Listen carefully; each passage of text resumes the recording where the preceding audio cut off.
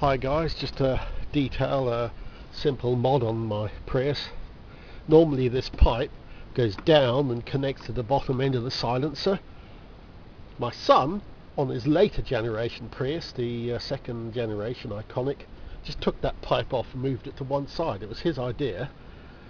I've put the pipe back on, having managed to pull it off the bottom with a great struggle. I actually damaged it slightly. I thought it was clipped on, it wasn't. It seems to be held on by some sort of arrangement.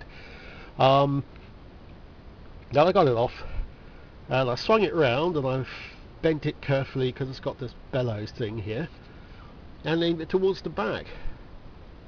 I've since added, with a bit of electrical tape, a couple of bits of pipe I had which together made up the same size as the intake of that.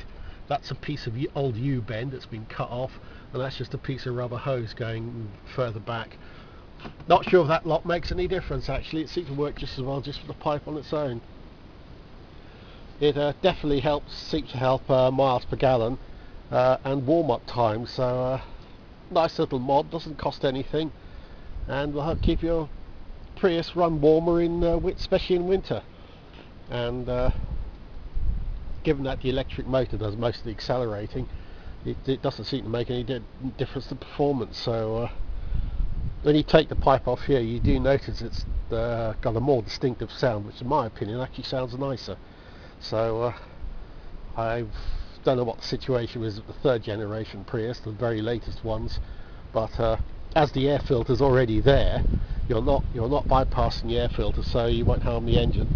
Air filter is in here. Let's just check. I'm just out of curiosity. Yeah, the air goes up through there and in through there. That's your air filter, and it's due for a service. An air filter looks pretty clean to me. So yes, you can see that's the unair filtered side. That's the filtered side, and well, there you have it. One Prius done 120,000 miles, just due for a service. Not bad condition for a 10-year-old car, isn't it? It goes as well as the day it was made. Best thing I've ever bought, quite frankly. Not just the best car I've ever bought, best thing I've ever bought ever. Brilliant piece of kit, and I'm in no hurry to change it. I'll drive it until the wheels fall off.